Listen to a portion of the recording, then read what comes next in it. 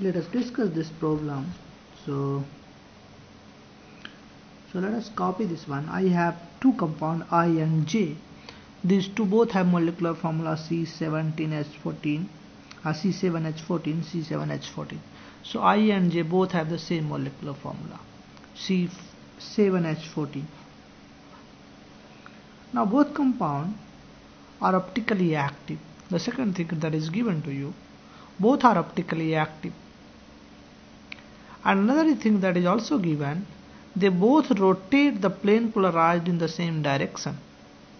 So the given is they both rotate the plane polarized in the same direction. Both are optically active and both rotate the plane polarized in the same direction. This means if one rotating plus side, other is also rotating plus side.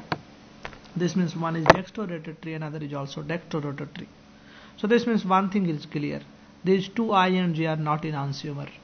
If they have enantiomer, they must have a opposite rotation. So if they have rotation are same direction, so I am 100% sure I and J are not basically enantiomer. I and J, this is I and J, are not enantiomer. One thing is 100% sure. So they are not enantiomer. Are you getting? So I and J are not enantiomer basically. If they will be enantiomer, in that case they have to have opposite rotation. Now the second thing that is given, I and J both react with 1 mole of hydrogen, that is hydrogenation. If I do both on catalytic hydrogenation gives a compound C7H16. This is again optically active. C7H16 is optically active. So if I add 1 mole of hydrogen, to add 1 mole of hydrogen, both give the same compound C17H16. So what is the structure of I and J? If I hydrogenate I get this. Even if I hydrogenate J, I get K. So in both cases, hydrogenation leads to the compound K. So what is the structure of I and J is possible? You see, if there goes catalytic hydrogenation, this suggests me both must have a double bond. I will give you a hint. First find out the unsaturation factor and then find out a compound that is optically active and it also contains a double bond. You will get the answer. So let us take 1 minute.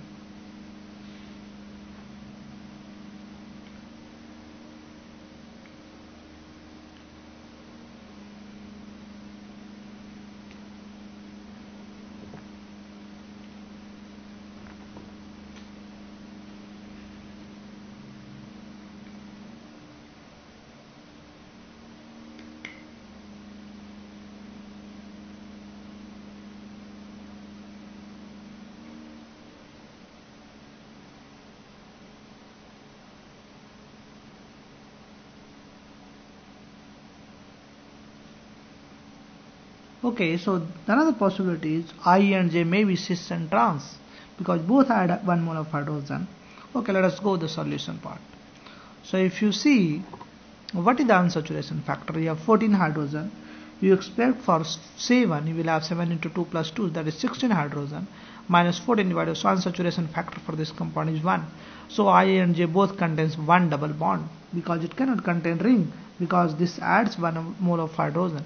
If it adds 1 mole of hydrogen, this 100% sure this contains double bond.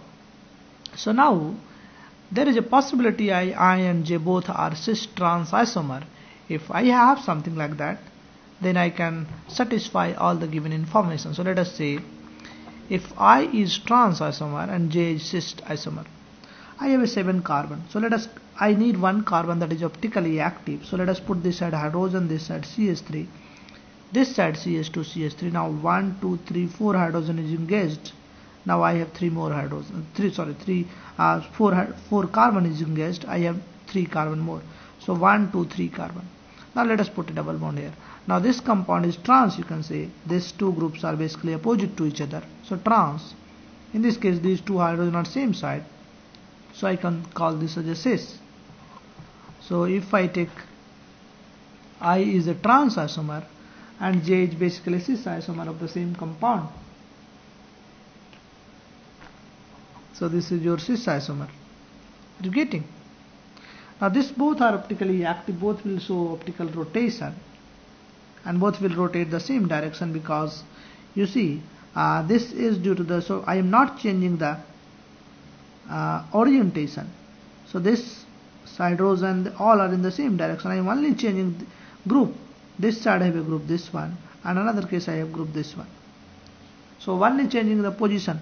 One side this is this side, another may this side. So both will have same rotation, both will have positive rotation. Now let us see then, if I do hydrogenation of these two compounds, you will get something like this.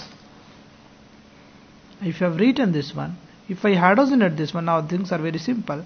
I have to put only hydrogen in this place, hydrogen ion hydrogen. So this is K. K is still optically active. CH3, CH2, CH3 hydrogen. This side you have a different group, this side different group, this side different group. So K is still optically active. Are you getting? So let us copy this one.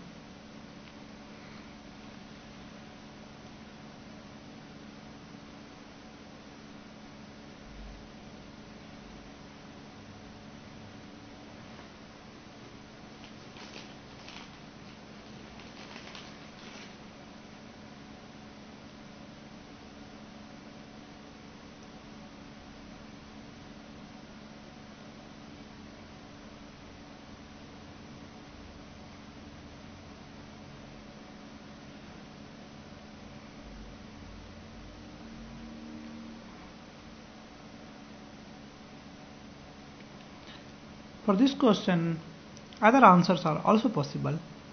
So you can think some other compound also. We have given one compound. You can change something like this, so that you can have all the information that satisfies. So maybe other answers are also possible.